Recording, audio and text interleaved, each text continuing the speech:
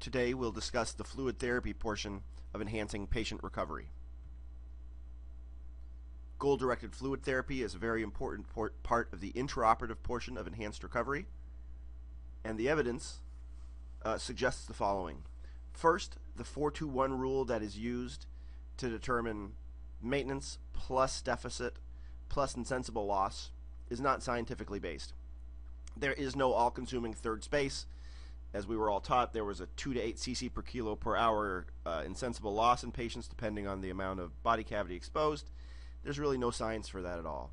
At most, insensible losses are 1 cc per kilo per hour, and we can certainly sense NG output and urine output. Third spacing does, however, occur, and it occurs primarily at the site of surgical manipulation. So for our colorectal surgery patients, the location of their primary edema is the site of surgical anastomosis. And so we know that crystalloid overhydration can affect anastomotic leak rate. We do know there are great tools available, such as the NextFin monitor, the Vigileo, the CardioQ. They are extremely expensive,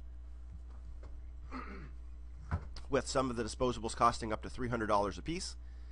That may be the wave of the future. There are countries now that require that to be used for colorectal surgery. We are not going to require that currently. And so our recommendations are going to be as follows. IVs are going to be placed on a pump starting in the preoperative area. All too often it occurs that patients receive a liter of fluid before they even get into the operating room. And so putting the IV fluid on a pump before surgery will hopefully minimize that chance. Fluids will run at 3 cc's per kilo per hour throughout the duration of the case in an attempt, again, to normalize fluid management.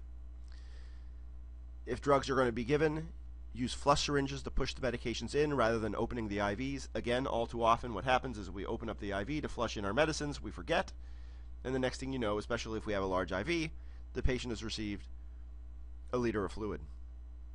If boluses are needed, use 5% albumin or plasminate. We are aware that there is a continuing controversy about crystalloid versus colloid therapy. There is, however, good evidence in the colorectal surgery literature that colloid fluid replacement improves anastomotic oxygenation levels and may decrease anastomotic breakdowns. So again, IVs will be run through a pump at 3 cc's per kilo per hour, and if fluids were needed for boluses, use 5% albumin or plasminate. If you have further questions, please contact myself, Rebecca Kelly, the ERAS project manager, Dan Savasi, or Carol Schmidt. Thank you very much.